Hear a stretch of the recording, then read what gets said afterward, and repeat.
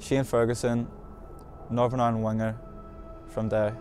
That was always my dream. It was the only thing I ever really wanted was to play football, and thankfully I got to do that. And with Maiden City, they helped me a lot, and we obviously went over to England to play a lot of games over there, like against teams like Newcastle and Sunderland, and then one of the scouts over there, Peter Kirkley, he seen me and he asked me to come back after one of the games against Newcastle, and that's where it all started.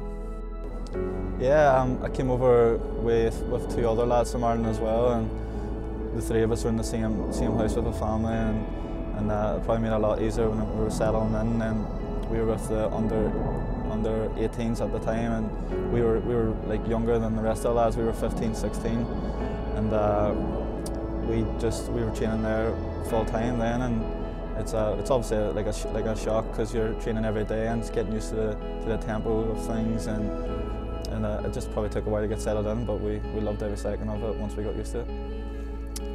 My first time I found out about it was when I got called up to the senior squad. I was away with Newcastle, and it was near the end of the season, and we were over in Bosnia, and the manager pulled me aside and he says he got a phone call, and I got called up to the squad that we were playing Italy at the time. I think I was only 17 at the time, so obviously I was over the moon. It was an absolute dream come true, and just couldn't wait to get back and get over and to meet up with the squad. And obviously I didn't think I was going to play anything, and just be a part of the squad.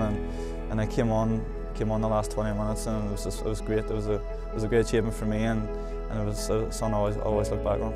Yeah, it was something to be great to be a part of, and it's something you always look back on and think is an unbelievable achievement by everyone. And you sort of knew after the first game against Hungary that there's going to be something special, like the way we came back and the way we won that game, and it just sort of set us up nicely for that.